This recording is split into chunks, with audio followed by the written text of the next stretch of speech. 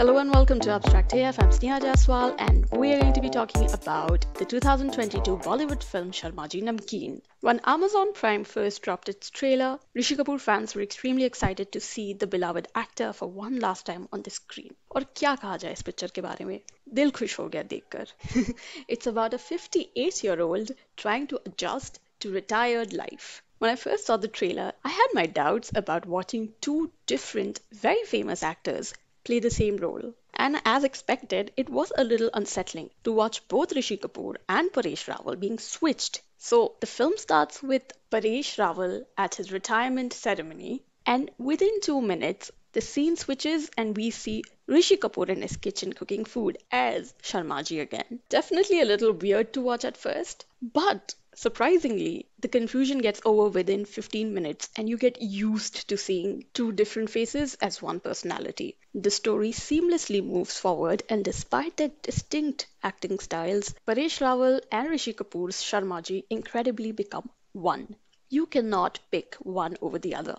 Sharmaji is a widower who isn't happy about retiring, while his sons aren't amused by his varied attempts to try and keep busy. While we are used to seeing generational divides on screen, it's usually the parents looking down on unconventional choices of their kids. But in Sharmaji Namkeen, it's ironically the younger sons who are averse to their dad trying out new things. They heartlessly shoot down his plan to open a chaat shop. So instead of putting his foot down or fighting it out with his sons, Sharmaji simply starts off a secret side hustle as a home chef for a gang of well-off ladies.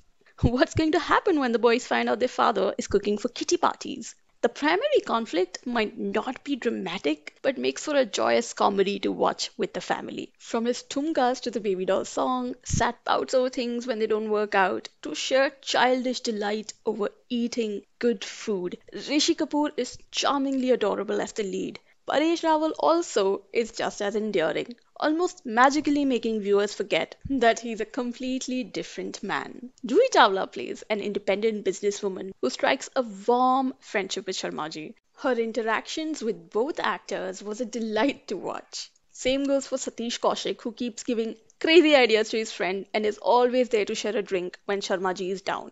Actor Suhail Nair, who plays Sharmaji's elder son Rinku, holds his own against seasoned actors and pulls off his mildly grey character with ease. A parallel subplot about Rinku trying to start a new life with his partner complements the primary story quite well, even though his character is a confusing contradiction of sorts.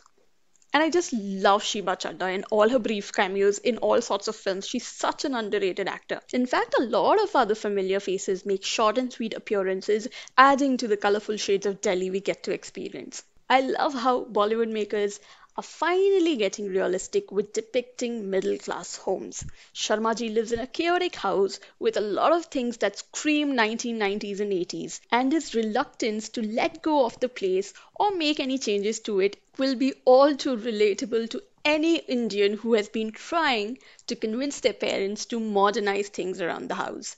The plot is paced well, with lively background music and a lot of comedic moments. There are no forced or jarring twists, no emotional exploitation to make the viewer break into tears. On the contrary, the climax is low-key hilarious with an absurdly funny coming together of all main characters at one place. And even though things get a little predictable, the ending was open-ended and light-hearted. Like its title, Sharmaji Namkeen is a crisply made film just perfect for a little break, exploring life after retirement. It's a demographic that is often ignored, so the theme of a retiree finding his feet in a world that at first seems to have no need of him makes for a breezy watch. The makers cleverly weave in how social media isn't just a Gen Y Gen Z obsession, but pervades the lives of much older folks too. And amid everything the story tries to tell, one message stands out best: that one can find their calling and make lifelong friends even after 60. It's an 8 on 10 from me. Do watch the film with your family if you haven't yet.